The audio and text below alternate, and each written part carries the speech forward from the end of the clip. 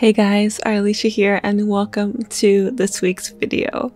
It's another one of those weeks where I'm gonna say that I'm super excited about this because I am. And this week I am painting, big surprise, and a big part of the reason why I'm so much looking forward to sharing this one with you is because I'm finally doing one of those things that I'm always saying, I really wish I could do this, or sit down and do this, or take the time to do this, or go back and explore this or that. And I'm always saying things like that, and I know I'm not the only one who, falls into that sort of thing, but I'm finally doing that, and it's exploring concepts and just kind of getting back into the idea of exploring original concepts, really, and painting paintings that I don't know, mean a little bit more to me. It seems so standard to think about. It's like, of course that's what you do. You paint things that mean something to you, right? That's what being a painter means. But for me, I had very easily fallen into doing lots and lots of portrait studies, which is great. And there's a lot of learning and development and expression that can happen in doing portrait studies, but it started to feel more like interpreting a reference image, which is great and wonderful, but it was so heavily focused on that as opposed to exploring original concepts. And if you know what I mean, you'll know that the painting process feels so different when you're looking at a reference image and looking at a sketch or a painting you're working on, and you're just trying to interpret the reference in a unique way or in a way that is individual to you. That process is so different than coming up with a concept or having a concept in your mind and going, what does this look like as a painting? What does it feel like? What am I trying to say? And you're just asking totally different questions, or at least that's how I always feel, as though the questions I'm asking while I'm painting are just totally different. And I think both of those two mindsets to be in while painting are really important, and it's good to have a variety, but it's been a while for me since I've been in this particular mindset. I remember a time specifically in maybe March of last year, so like a year and a half ago, where I was doing a lot of exploration like this and was asking myself these sorts of questions where I had a concept, maybe a small thumbnail sketch like the one you saw in the beginning of this video, and going, what would this look like as a painting, and what am I trying to communicate here? How does it make me feel, or what is the emotional tether or the mental tether of this concept, and then exploring that. Usually it's a very vague and not super specific idea, and it's some sort of emotional tie that I even can't verbalize properly, so I just paint it, and that's, the purpose of the painting is to express something that I don't know how to verbalize. And but I feel like it's been so long since I've done this, and there's not really a good reason. I mean, like, what? I don't know. It's so simple for me. I don't know. I feel like there's maybe 5 or 10 minutes of prep time or thinking time or planning time that I just haven't given myself for the past year and a half, and the result is that I haven't created pieces like this for a while.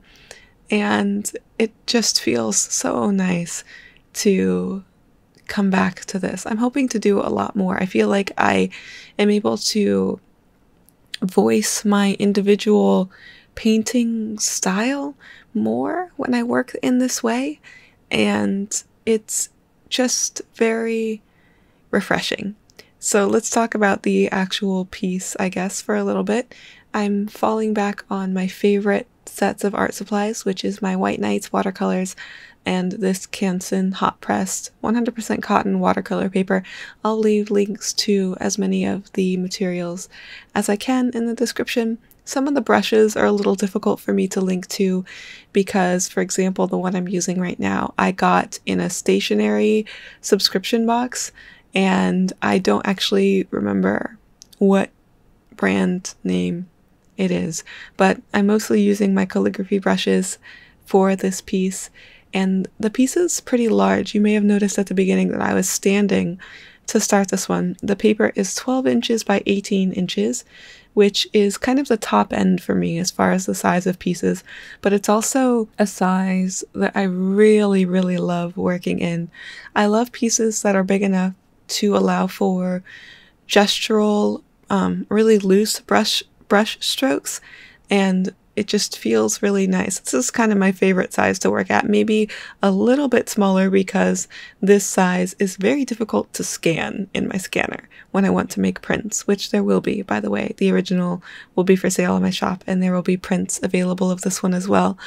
But it's difficult to scan because it's just large enough that I have to scan it in 4 parts.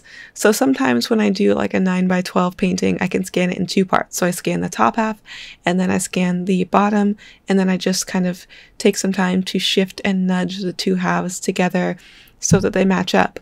But for a painting this size, I have to do it in 4 parts, and it's very difficult to get 4 scans to line up perfectly, especially if there's any bit of skewing or warping or color variation, depending on how the scan is read. It's just way trickier to put together 4 pieces than it is 2. It's kind of been enough to deter me from making paintings this large in the past, but I don't think I'm gonna let that stop me anymore. I've already scanned this one in and put all of the pieces together for my patrons, because this piece is the high resolution digital download for the month of October. So if you sign up over on Patreon at the $5 tier or higher, you can get access to this digital download as well as all of the other digital downloads I've done for Patreon in the past. I like that the digital rewards and the individual posts are something on Patreon that you can get even if you sign up later, so that, like, you can get the backlog of those as opposed to physical rewards, you know, where you have to kind of sign up in advance for those. But anyway, I have already scanned this one and put all of that together, and it wasn't as bad as it was in my head. And I think that's a big part of the entire process for me. Was I had the idea that, or I had this mindset that putting together original concepts like this was such a task. It was such a huge obstacle, and it is a bit more work than just, you know, finding some reference images I like and doing portrait studies. But it's so worth it, and really, it's not that much more work. It's just a bit more time. So I was getting to the point where I was doing portrait studies in a half an hour or so to an hour, and all of my footage for the painting of this piece came together to be about an hour and a half. So yeah, it did take more time to do, but really it wasn't as much time as what I was making it out to be in my head. It definitely wasn't worth a year and a half of not doing things like this, you know, like it wasn't that much of a difference. So it's kind of crazy the mental hurdles we put in line, or the things we tell ourselves we can't do. And for the most part, the only thing stopping us is our own brains, because it's not really that much to overcome. And sure, it's tricky, and that doesn't mean it's going to work out perfectly every time. There are things about this piece that are not perfect, but what was really stopping me more than anything was my own brain, which is a silly thing to allow that to just block out wanting to do this for so long. I mean, if you think about it, a year and a half is like half of the time that I've been doing this, that I've been doing art on YouTube. And for me to just not have been doing the kinds of things, it's not that I haven't been doing what I want to do, because in the past couple of years, we've gotten to explore so much together. We've gotten to talk about how I use reference images and making paints and exploring so many different things. So I'm grateful for that time as well. And I think the key for me is just variety, like being able to mix things up and fall back on things and not be afraid to jump into things that are different. And I can't keep putting off those things where I say, I really want to get back into this, and then I just don't do it. So hopefully the other things that I say I want to get back into don't take a year and a half, you know? Like, I don't just sit on those ideas and go, oh, I still haven't done that thing, and time just keeps passing, because then what am I doing in that time? Because it's still happening and I'm just not doing things. So anyway, hopefully this can be a learning experience in so many ways, and I can continue to dive into stuff and things. Maybe for you guys this doesn't seem that different from what I usually do, But for me, like I said, the process of making this felt so different, and I was answering different questions and having a different sort of journey or adventure, and it was so worth it to me to actually do that. It just feels nice. It feels very, very nice.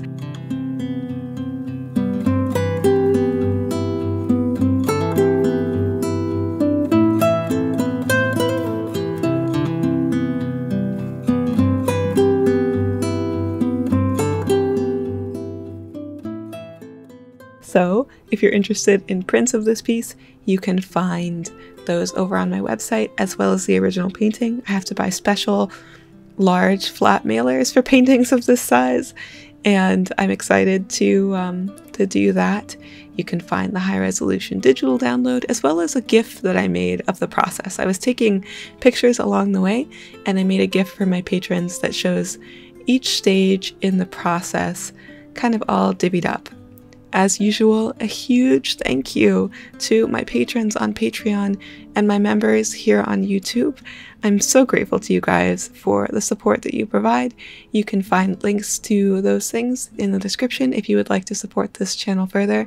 And I will see you guys in the next video. Oh, so refreshing and nice feeling. Okay, I will talk to you guys later. Bye.